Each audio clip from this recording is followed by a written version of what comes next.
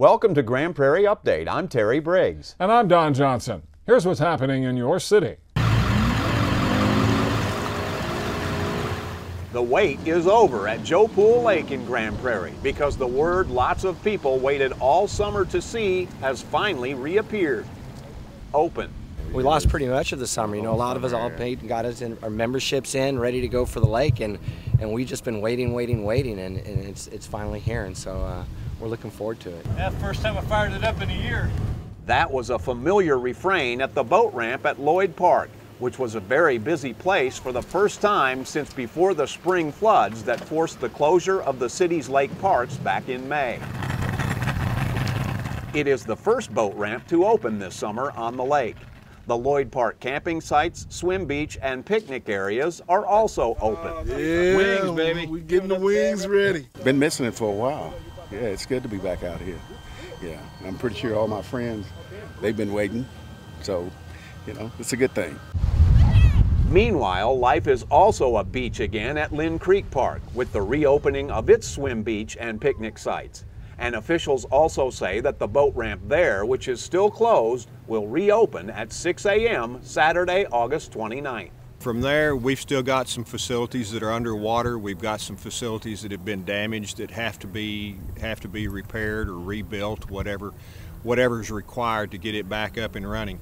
So we're just making every effort to get all of our facilities 100% open just as quickly as possible. McLaughlin says the Lynn Creek Marina remains closed and there is still no boat fuel available on Joe Pool Lake.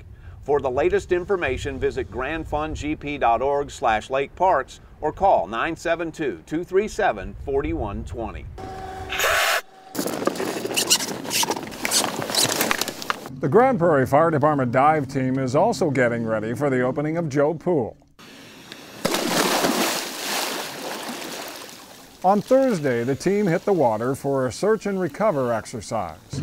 The divers are looking for a submerged dummy about 25 feet below the surface. A buoy marks the spot where sonar sees something that looks like the dummy. Well, the hardest thing is finding what we're looking for. The sonar will help us some, but you got to really practice with the sonar before you really know what you're looking at down there. For the divers, visibility in the lake water can go from a couple of feet to pitch black. To stay safe, they work in pairs, one below while the other stays above. And radios in their dive masks keep them in contact with the boat. But it still comes down to searching a foot at a time along the bottom. Is it kind of creepy, scary down there the first couple times you go down in something that dark?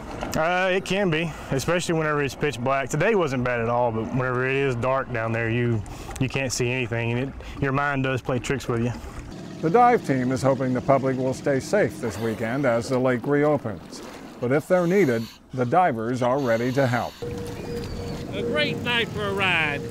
Lots of bicycle wheels were spinning again on a refreshingly pleasant August evening as Cyclin' with the Mayor hit the neighborhood streets and park trails on the city's north side. It was the fourth time in 2015 that Mayor Ron Jensen and his wife Rebecca escorted an entourage of riders on the biking tour they started last fall to help promote the city's Get Fit GP initiative. Each Cyclin' with the Mayor route covers 5 to 6 miles and takes place in a different area of the city. The leisurely ride is open to everyone and is a fun way to encourage healthy lifestyles, new friendships, and much more. It's a good thing. It's a good thing for the neighborhood. I mean, I think we should all get out here and have some fun and exercise. You get to meet neighbors that, you know, are living right next door to you that you never would otherwise see. So it was very nice and very relaxing.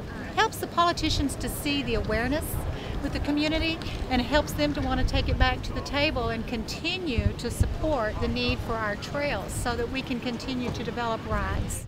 The next Cyclin' with the Mayor event is scheduled for Wednesday, September 16th at 6 p.m. and will start at the Summit Active Adult Center.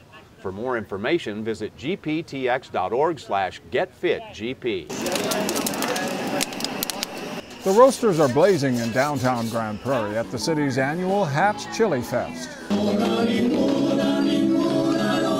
The event is becoming a summer tradition for people who love the green and spicy export from Hatch, New Mexico.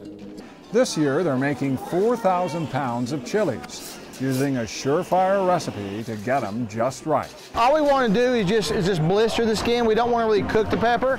Just blister the skin so that it's easy for it to come off, and then they can cook it like they want to. There you go. You can pick your order up around to the right. Thank you. And it seems everybody knows exactly what they plan to do with their chilies. Well, I like to make green chili the old-fashioned way. I have a recipe from my grandpa that's 70 years old. Just straight green chili with pinos and the pork cooked all day, simmered with cumin and garlic. That's my favorite way.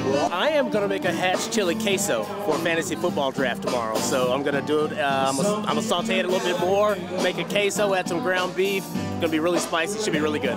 We make enchiladas, we make tostadas, burritos. We used to live in New Mexico, so we love hatch green chili. October 17th at Central Park. Officials say the festival continues to grow each year, but there is one thing that doesn't change. The chilies are all gone within a few hours. That's it for this edition of Grand Prairie Update. Hope you can join us next time.